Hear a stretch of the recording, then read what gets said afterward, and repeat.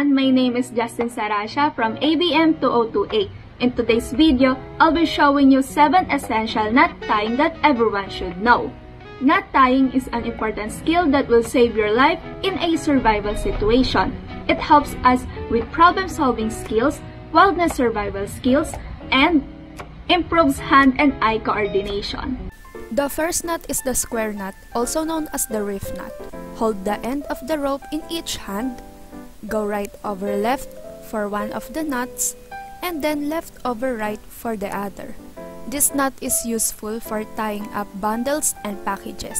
It's also used in first aid, where it's used to stop the bleeding quickly by tying a bandage around the wound. The second knot is the clove hitch. Bring the line around the object below you're working in the loose end, then goes above your working end around the object once more.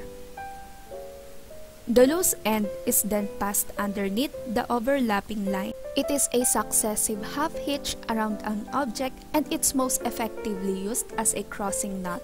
The third knot is the sheath bend. Start with one line on the bite. This will be the thicker diameter of the two. The small diameter line will go up through the bite, wrap around, and then touch underneath itself.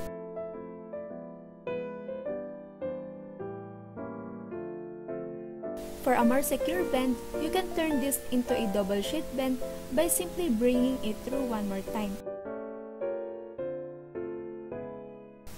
It is the most important knot for joining two ropes' ends, especially if the ropes are of different sizes. The fourth knot is the bowline knot. Make an overhand loop towards the working end. The loose end is then brought through the bottom, through the loop, around the working end, then back through the top of the loop. The bowline knot forms a loop that will not slip, works well for securing guidelines through the grommets on a pen, and easy to untie. The fifth knot is the figure 8 loop. Start with the bite, drape it over your hand, snake it around the front of your hand through the back, then finish the bite through the eyelet. At figure 8 on a bite is used to secure a bite at the end of the rope. This knot is commonly used to tie in to the rope. The sixth knot is the round turn and the hitches. Start by doing a round turn. The loose end is brought underneath over the working end and through the loop that it forms. Then do this again.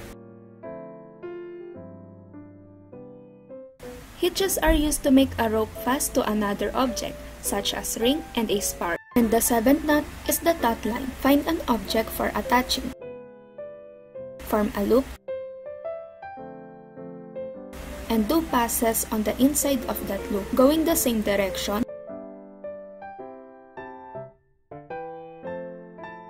Form another loop and then pass it through. This knot is for a rope that holds a tent secured to the ground.